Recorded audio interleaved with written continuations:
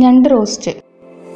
ആവശ്യമുള്ള സാധനങ്ങൾ: ഞണ്ട് 1 കിലോ, പിന്നെ സവാള 2 എണ്ണം, തക്കാളി 1 എണ്ണം, പച്ചമുളക് 2 എണ്ണം, ഇഞ്ചി 1 കഷ്ണം, കറിവേപ്പില. ഇതുകൂടാതെ മുളക് പൊടി, മഞ്ഞൾപ്പൊടി, കുറച്ച് മല്ലിപ്പൊടി, ഉപ്പ്, വെളിച്ചെണ്ണ. ആദ്യമേ വെളിച്ചെണ്ണ ചൂടാക്കി അതിലേക്ക് അരിഞ്ഞു വെച്ചിരിക്കുന്ന സവാള, തക്കാളി, ഇഞ്ചി, പച്ചമുളക്, കറിവേപ്പില ചേർക്കണം. സവാളയും തക്കാളിയും പച്ചമുളകൊക്കെ വഴറ്റി കഴിയുമ്പോൾ ഇതിലേക്ക് നമുക്കിനി മുളക് പൊടിയൊക്കെ ചേർക്കാം. 1 സ്പൂൺ മുളക് പൊടി, 1 സ്പൂൺ മല്ലിപ്പൊടി, 1 സ്പൂൺ മഞ്ഞൾപ്പൊടി. മുളകും മല്ലിയും മഞ്ഞളും കൂടാതെ ഗരം മസാല വേണമെങ്കിൽ ചേർക്കാം ഒരു മണത്തിന്. ചിലർക്ക് അതിൻ്റെ ടേസ്റ്റ് ഇഷ്ടപ്പെടില്ല, അങ്ങനെയാണെങ്കിൽ ചേർക്കേണ്ടതിൻ്റെ ആവശ്യമില്ല. അതുപോലെ മുളകും മല്ലിയൊക്കെ നിങ്ങളുടെ രുചി അനുസരിച്ച്, അതായത് എരിവ് കൂടുതൽ വേണമെങ്കിൽ കുറച്ചധികം ചേർക്കാം. ഞാനതൊരു മീഡിയം എരിവിലാണ് ചെയ്തേക്കുന്നത്.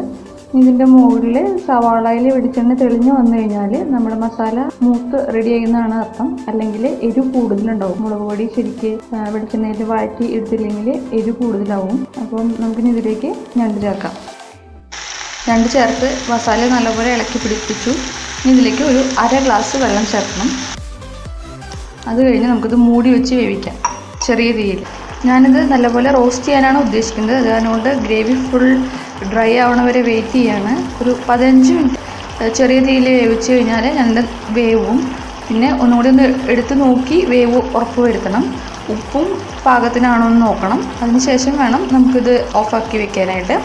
അപ്പോൾ ഞാനിത് കുറച്ചുകൂടി ഡ്രൈ ആക്കിക്കൊണ്ടിരിക്കുകയാണ്. ഞണ്ട് കഴുകി വെള്ളത്തിലിട്ട് വെച്ച കാരണം കൊണ്ട് അതിൻ്റെ ഉള്ളിലും കുറച്ച് വെള്ളം ഉണ്ടാവും. അപ്പോൾ നമ്മുടെ 1/2 ഗ്ലാസ് വെള്ളത്തിൻ്റെ കൂടെ ഞണ്ടിൻ്റെ ഉള്ളിൽ നിന്നും വെള്ളം ഇറങ്ങും. അപ്പോൾ പാകത്തിന് ഗ്രേവി വേണമെങ്കിൽ എടുക്കാം, ഗ്രേവി ആയിട്ട് എടുക്കാം. ഇനി ചിലവർ ഇതിൻ്റെ കൂടെ തേങ്ങാപ്പാൽ ചേർക്കും. കട്ടിയുള്ള ഗ്രേവി ആണെങ്കിൽ.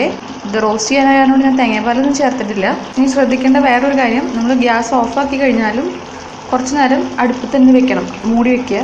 അപ്പോൾ ആ ചട്ടിയുടെ ചൂടിൽ അതങ്ങനെ ഇരുന്ന് ഡ്രൈ ആയി വരും. ഇപ്പം കഴിക്കാനുള്ളതാണെങ്കിൽ ഒരു 2 മണിക്കൂർ മുന്നെങ്കിലും ഉണ്ടാക്കി വെക്കണം. എന്നാലാണ് അതിൻ്റെ ഉള്ളിലേക്കൊക്കെ മസാല നല്ലപോലെ പിടിക്കുകയുള്ളൂ. ഞണ്ട് കറി ഈസിയാണ്. എല്ലാവരും ഒന്ന് ട്രൈ ചെയ്ത് ടേസ്റ്റ് ചെയ്ത് നോക്കണം. ഇനി ചാനൽ സബ്സ്ക്രൈബ് ചെയ്തിട്ടുണ്ടെങ്കിൽ ഒന്ന് സബ്സ്ക്രൈബ് ചെയ്യാനും ആ നോട്ടിഫിക്കേഷൻ ബെൽ ക്ലിക്ക് ചെയ്യാനും മറക്കല്ലേ. അപ്പോൾ വീണ്ടും അടുത്ത വീഡിയോ കാണും വരെ take care and stay blessed.